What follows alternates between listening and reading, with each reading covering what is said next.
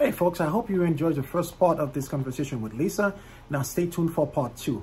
Please don't forget to like and subscribe at my Instagram page, Lung Transplant Nation, and also on YouTube, Lung Transplant Nation. Thank you so much. Welcome back, folks. This is Sasha again from Lung Transplant Nation. I got Lisa here, who's really very kind, to join us and be with us. So Lisa, the last time we left, you were talking about, your caregivers, how important that is in the process of you healing. So why don't you take it from there? Yeah, so I wanted to respect those circumstances. My sons didn't even want to go to school, and I said, no, go to school, come back with stories, tell me everything. But what if, what if, what if? And I said, you know what? Let's set up something then. I honored them, and they said, let's have a text group. We signed up for something called Life 360, because if I'm nonverbal and if someone takes me to the hospital, they don't know which hospital. Well, they could see where I was. Yes, yes. And we built up as time went on. They had their needs, what they wanted, but I wanted everyone to go and have their life. Yes. So with that, remembering the seminars, a lot of people were talking about self-care.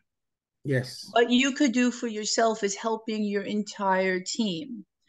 If you're waiting to see someone get married, well, they get married. If you have the blessing to be able to stay around and find it, then they have children. Well, for that person, then they would have to get their support group to handle all the kids, drop from their work to take care of you. Whoa, well, I better take care of myself then.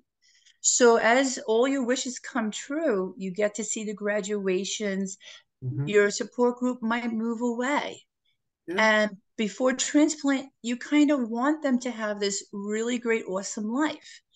And for my partner, my husband, he wants the very best for me. And so he needs to work. We're down to one job. And when he leaves, he needs to know I'm okay. Yes, yes. And so that's why I bring it back to what is it I can do for myself? And exercise, every single one of them said compliance. That word always comes up about compliance. Yes, yes. And building your team of support groups. As you go along, make sure you have the friends that you could text. Take care of my dog. They have keys to my house. Pick up my sons. Get your group, get your, I forgot the really good word for it. You're like your family. Well, like your community. It's like you create your own community. And I'm glad you said that, because, and also one thing is like, don't be afraid to ask for help. Have to. Yeah, because like in the beginning, I was like, but I was incredibly thankful and grateful, because I was hospitalized, and I was, my wife with the kids and everything else, and the whole neighborhood rallied around. It was amazing, Lisa. The whole neighborhood rallied around. Some take their kids to school when my wife couldn't. They did a meal train. So like 7 family, and like every day, every other day, somebody would cook something, would drop it off for them because I'm in a hospital. I mean, it was just so helpful. So tell people, pre-transplant, even post-transplant, depends on how you're doing. Don't forget to ask for help, because people are not going to know. I mean, people see you, they know you're sick, but they don't know, how sick you are. They don't know what you're going through, because we have good days and bad days, good weeks and bad weeks. So don't be afraid to ask for help, and you'll be surprised how open people are to help out. Right. That's exactly, you took the words from me. How surprising. And also a little bit disappointing, the people who say, I'll do anything for you. And they had to realize that they really couldn't. Their lives were just so full, but they meant it. But they didn't realize that they couldn't. And then there were people who had so much on their own plate, but managed to cook a few extra cutlets. And when they went shopping, they were the ones who said, I don't mean to be pushy, but I bought this for you. And I'm like, okay. And I always wanted to pay them back. Everyone said the same thing. No, just pay it forward. No, absolutely. And you would definitely hit on something there, Lisa, because I'm telling you, it's like, it's like sometimes you think you might, some people you might rely on because of quote unquote your relationship with them. And people that are on the fringe, just acquaintances or friends that, and then they're the one that stepped up. You're like, oh my God. You know what I mean? So it's a beautiful thing. So you're not gonna know for sure until you ask. Yeah. Until you ask. And It's a beautiful thing. it is awesome. It is awesome. So now let me ask you Mm-hmm. quickly. So post-transplant, how were you feeling? Because everybody got their own situation. Because for me, like I said, I had to stay an extra 6 weeks, almost 7 weeks Oof. transplant. Because I had a lot of difficulty. I still have issue with my right leg. I wear it. Sorry about that. But no, it's okay. But it's part of the experience. It's part of life. It's part of living. It's part of the enjoyment in a sense, because Mm. as you go over that threshold, you get to appreciate things more, and you get to things that used to like get on your nerves back. It's like it doesn't bother me anymore No, just because other things are more important. So, mm-hmm. so how was it like for you when you get back home and you know to maintain your health, your exercise? I mean, what kind of different exercise were you able to do? Anything like you Okay. said, that'd be appreciated. So just to thread things Mm-hmm. in, pre-transplant, it was explained to me one of the big problems I had was pulmonary hypertension, Interesting. and that could be the reason why I checked out, died. So what was one of the remedies for that? For me, it's always, what can I do? Just, just tell me, that kind of thing.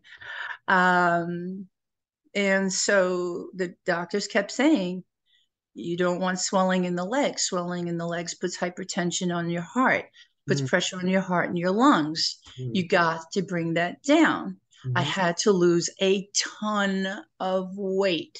I mm. had already lost a lot of weight and they still wanted me to lose another 40. To date, I lost 113 pounds. I Wow. had to change my relationship with food, and it's never about the food.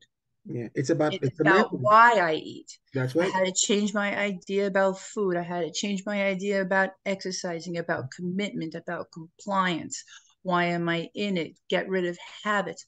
I have to tell you, I was a lot of work. I still am for myself. I'm just like, anyway, so about the swelling, walking. And when I wanted to tell you something right before transplant, because we had those 2 years of COVID Mm. when we couldn't go out, Couldn't go anywhere. I tanked. My health just tanked. Wow. And so I got this recumbent elliptical for the legs. Mm. And I prayed all day, Lord, just get me through it. Heavenly Father, let me, please, please, please let me be able to do something to participate in my own recovery. Please, please, please. And I was on 2 oxygen concentrators connected by a Y. Wow. So I only had to wear the one cannula. Yes, yes. Sasha, when I stood up, those things both shut off. What did I have to do? I had to beg for oxygen tanks. That's, I had 23 E size oxygen tanks. wow. These are And bad. I had to put up something for me to get those. Yeah. And I had it on a rolly. Mm. Don't know how you should call it. Yeah, like a And so cart. now I Like, have, yeah. so I had 2 cannulas. I saturated my lungs. And then I was able to self shower, self care, prepare simple meals. And here I'm moving around with 3 long cannulas. Mm-hmm. And to me, it was still a blessing. To me, it still meant I still was in the game. I still had a chance. That's right. And I never prayed for anyone to die. I said, Lord, if it should be the holy will, if somebody just wants to gift it, say my life is over, and please give this to someone who could use it. And I had 5 dry runs. Mm. Wow. And then the 6th time I went, they said, no, you don't have to come right away. Come at 11. If it should happen, the operation will be at 4:10 in the morning. Mm. So I gathered my tribe. Oh, that's the word I was looking for before, my Yeah. tribe. Yes. And I sent the one message. My sons knew what family members to call. Everyone had a job Mm-hmm. because all I wanted to do was be with my family and my husband. And we knew if it was going to happen, it'll happen. If not, if it was my time to go, told everyone have a great life. Mm-hmm. Sorry. No, listen, it's okay, Lisa. It's okay. I mean, it's it's I can say for all of us. I mean, for me as well, it hasn't it has been a tough journey because I remember before transplant, I had to go to a lawyer. Okay, I had to go, Me too. do paperwork, just in case, and that's when it really hit me. I mean, I know I was very sick, but when I had to write those down, oh my God, this is who gets what. I was like, oh my God, it really hit me. It literally hit me. It hit home that this is a strong possibility because listen, I don't care how many transplants they've been doing. I don't care how far technology is. Things happen. Things happen. So it's like one of the most complicated surgery there is as far as like transplant is concerned. It's just truly miraculous Things and humbling. happen. Thank you for sharing that. I also created a trust. Yeah, I did that. Yep. Yeah. Yeah. And So that's what kept me compliant. I yeah. said, how dare I, if ever I do anything intentionally that would hurt my family or myself or Mhm. be disrespectful of my team. Mhm. And that kept me really in line. So to answer your question, what did I do to post transplant? I had my little machine and I said to my husband, bring it to the hospital because of the COVID situation. Post transplant, when I woke up, they asked me, what do you want? I said, I want to get up and walk. Mm. That was my focus. I wanted to get up and walk. They go, oh, good, because we were going to get you up today. They don't play that when it comes to Uh, to PT and OT. I mean, but it's for our own good. Trust me. Yeah. it's for our own good. So Yeah. my message to everybody is the staff will be in your face and it's all for your own benefit. That's right. And you might be in pain emotionally or physically. You're coming off a ton of medication. You will be loopy. Mm. Not maybe. I Mm. said things that were not true. It's the stuff just comes out of your mouth. And this is, like when you get your teeth done, Yeah. or your children get their teeth pulled and they're on Yeah. their whatever, and they just start telling silly stories, and Yep. you're filming them because you think it's so funny. Oof, 1,000 milligrams of prednisone. You will be loopy. Oh, yeah. Not maybe. It's gonna Yeah. happen. Trust me, I know. I mean, I got stories. That's for another day. I mean, even like when I was under, I was having like dreams, and Yeah. I would just come back the next time where I left off in the dream and just continue. It's weird Yeah. how powerful and crazy the human mind is. But yeah, no, absolutely, absolutely. So post transplant, if they told me get up, I got up. You got They it. told me to do something, I said yes, sir, yes, ma'am, and I just did it. Yeah, Great staff. And you don't have to like everyone. You don't have to like the process. Will you like the outcome? yeah. How hard do you have to work to get there? If When I went to those seminars, they were very clear. There are no days off. Mm, Post transplant, you will take the medication your whole life. So what did I do? I decided to take my medicine as prescribed. yeah. If What? I had a problem, I called my team. One of the problems was if I took the vitamins with the medication, Mhm. I felt trashed on the couch for 2 hours. And I said, can I was speaking to my team about my circumstance. I Mhm. have other health issues. Maybe you do, so maybe it's not for you. What I mean to say is don't take my advice, take your team's advice. Oh, The advice was you still need to take everything, but it's okay to take XYZ this time and the others within 2 hours. Can I tell you that made all the difference for me? yes. So always speak to your team about absolutely everything. Don't say, oh, it's just a little cold. No, tell them, Mhm. tell them. Yeah. And always do your statistics in the morning. Yeah. Your oximeter, absolutely. Yeah. So I went back to exercising right after. And I only had one incident that I had to go back in for surgery. Within that week that I was there, I started to get a little sweaty and clammy on my head, and I started to feel this whoosh, like my energy was coming out. And then a nurse who wasn't even from our floor came, and she says, "You don't look good." And I'm like, "Oh, that must be bad, really bad." And she knew everything about the tubes and that gizmo that checked the fluids that were coming Oh, out. And yes, she yes, said, yes. I know exactly. "Well, you know why I forget the name of it? I Because the nurses called it the Louis Vuitton bag. So we call it no. Louis. I don't know what the name is, but it collected all the liquid." And No. she says, I'm getting the nurses and doctor. So Yeah. they came and everyone was doing whatever. And I'm thinking, okay, I'm checking out. I don't feel good. And whoosh, they took me to OR. They re-looked in, and there was like dried up blood clot. Mm. They vacuum cleaned. Yeah. That's not the right term. Yeah, no, they, yeah. I mean, they yeah, sucked everything out. absolutely. Absolutely. And whatever it was they did, I became better. But I'm so glad Yeah. for everybody there. Yeah, absolutely. I mean, blood clot is a real danger. I mean, for me, I mean, I wear compression socks as often as I can. That helped me, with putting the swelling down. When I flew last December, the first time since my transplant, I actually bought a little hand massager, that I, for my leg, so because Yeah, it's yeah. about a 3 hour flight, and I got up every 45 minutes, walked around because blood clot, is very serious. And it is a silent attacker. It would attack you wouldn't know. So you got to do your part in everything else.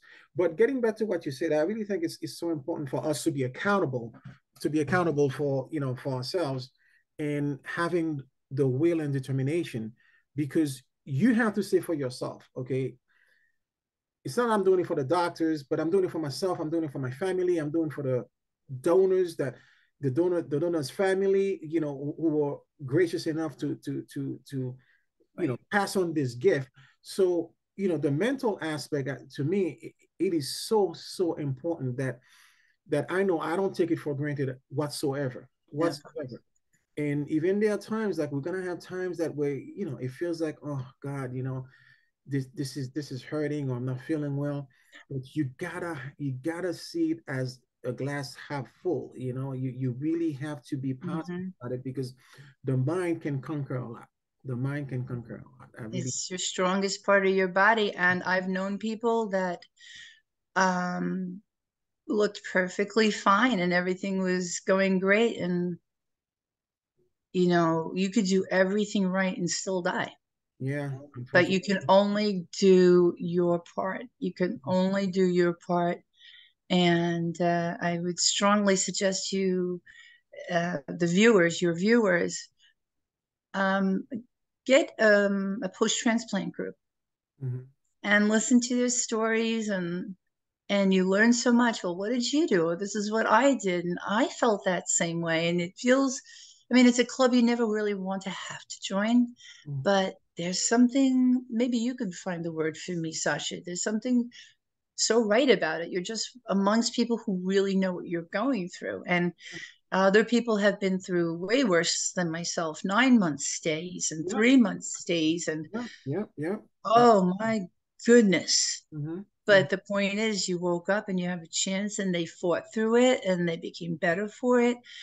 And they're my heroes. Yeah. No, All absolutely. of your viewers are my heroes, everybody. Yeah, absolutely. And for me, I find it therapeutic. I find it therapeutic to be talking to you, to hear your story.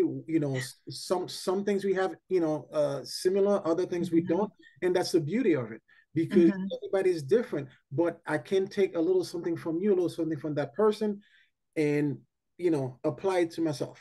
Apply it to myself. But the main thread is, you got to be positive. You got to be strong Yeah. mentally. and you got to do what you need to do. Like you said before, medication is very important. You got to take medication, your medication on on time that they tell you to do, so forth, so forth and so on. If something is not going well, then you go to your team and say, look, when I take X, Y, and Z, I feel this way. When I, instead of that. So communicate, but you have to me, it's like a religion. Medication is your religion. You have to take it. You have to have it in a timely manner, and you got to do everything else. You got to do everything else. You got to eat right. You got to work out. You got to do everything else because, like they said, you know what? The present is a gift, and we're living in the, Yes. we're living in the present, and we got to make the most of it. So I know people, I agree with you. I know people who are training for marathons. Okay, I'm not doing that. They want to climb mountains. I'm also not doing that. Put on my music in the kitchen is a form of my exercise, and I could dance for 3 to 4 hours. Well, then I got my 15,000 steps in, and I was jamming out to my music, all different genres. Anywhere in my house I could bring my music. The laundry gets done, I'm dancing. Dishes, they get done. I don't have to have a formal setting. The formal setting was extremely important because I needed so much oxygen and care. At this point, I have no excuses. I could do my exercise machines, but if that day I can only just do walking, then that's what I'm going to do. So what's my takeaway? What do I want to leave the group knowing? You matter. I want to tell everyone you absolutely matter. You don't need anyone's permission to have to matter. That might sound silly, but sometimes we look for validation from people. Yes. You just have to know for yourself that I'm doing this because I want to live. I know it's not a guarantee forever. I know that I can no longer sunbathe. I know because I could get cancer. Yes. I know that my immune system is no longer able to protect my skin the way it did. I know I can't eat certain foods and make peace with it. A lot of people suffer, and in those groups in the back, the live groups, when we used to gather together, someone would say, well, what am I doing this for? When they heard everything that they can't do. And my whole body got so, it was like a visceral feeling. That was an honest question. And a lot of people are there thinking they're just going to get transplanted and go right back to work to find out that they're not. Well, listen, one thing I must say about that, it's all depends on the person. Yes. Because I've seen enough example. I mean, listen, I got a couple of people not that I know, but through different groups. I mean, you have this guy, he's climbing mountains, and I mean literally. Yeah. He'll go to Oregon, he'll go to Washington State. I mean, this guy is in the wilderness, 10,000 feet up. I mean, I was like, God bless. So I'll wave to him. Yeah, exactly. It's not for me. You got to find your comfort zone. And, but it's different because you don't want to look at somebody's life and say, well, why can't I? No, if it's not your thing, it's not your thing. If it's not your thing, it's not your thing. But within you, you got to find your own comfort, your own way of doing things, okay? And enjoy your life. It's paramount. Yeah, what somebody else is doing is not what you need to be doing. Exactly. Go at your comfort level, and on top of that, it also depends on how long you've been transplanted. So some people have more comfort level 5+ years post. People that are less than 5 years. I mean, you got to find your comfort level. But the bottom line is, for me, I can say it's all worth it. It's all worth it. And God forbid, knock on wood, if I had to do it again, I would, because it's all worth it. Because every day I get up, I breathe, I have a new experience. It's something that I might not have had if I didn't have the transplant. So I'm very grateful. I'm very grateful, no matter how difficult of a journey it has been, and sometimes it is. I'm very grateful and very thankful, to be, with my family, with my loved ones, and I'm happy. And I'm happy because life has obstacles, no matter how you see it, physical, mental, you name it. That's what life, that's what the experience is. So yes, and for some people there might be more limitation than others, but you can find joy within what you do, right? Mm-hmm. Absolutely. And I was just getting out and enjoying life again. And then the blood tests, again, if you don't go in for your appointments Mm-hmm. just because you think you feel good, that's a very bad decision. Those blood tests show you, and you know how 1.4 is the threshold for the neutrophils? So 1.4, right? Mine was 0.3. And I was told, please don't go out. Mm-hmm. Wear a mask even around your family. Just, don't venture out right now. Yeah. We're going to work on it. I had to have a spinal biopsy. I had a lot of tests I had to do that I brought this with me. There you go. I said, God, whatever your will is. And Whatever that is, attitude. showed up and did what I had to do. So I wish everyone the best life possible, and for them to find their path and their way, and just know it's something that'll be for the rest of your life. You will know your team for the rest of your life, and that's profound. When someone said that to me, it's like, yeah, I do need them for the rest of my life. So be kind to them. Yeah. You might not agree with them the whole time. Hey, listen, yeah, but you know what? One thing, I like to let people know that you're not alone, and that's what my little part doing this platform. And thank you so much, Lisa, for joining me for telling us of your story. And you're welcome anytime. Anytime, we can discuss different topics. But it is what it is. You have to make the most out of what life gives you. And Yes. you have that second chance. Grab it by the horns. Do your part. You do your part, you'll be fine. You do your part, you'll be fine. You'll find within your own bubble, within your own life, you'll find joy in everything. So, but once again, I want to thank you. You're welcome. Thank you. I was so nervous. You made this so Oh, nice. And I hope other people do it too, so they can share their stories. It's yes, just so important what you're doing, Sasha. Thank you. thank you. God bless. Thank you so much. Yeah, it's my pleasure. It's just another voice, another outlet. We're trying to let people know that they're not alone. They're not alone. And some of us understand what what you're going through, because we've been through it and we're still going through it. So there is no magic elixir. We just have to navigate and make the most of it. Absolutely. Thanks again so much for coming in, Lisa. I'm sure I'll see you soon. Have a great day. God bless. You too. Thank you. All right. Thank you. I'll see you soon. Bye now. Thank you. Bye-bye. Well, folks, this is the end of it. Thank you for watching this conversation series with Lisa, and I hope you are able to get something out of it. My goal is to keep bringing this conversation with different people around the country, even around the world. I had Miss Nancy Lewis from Canada that I had a conversation on my YouTube channel and on Instagram.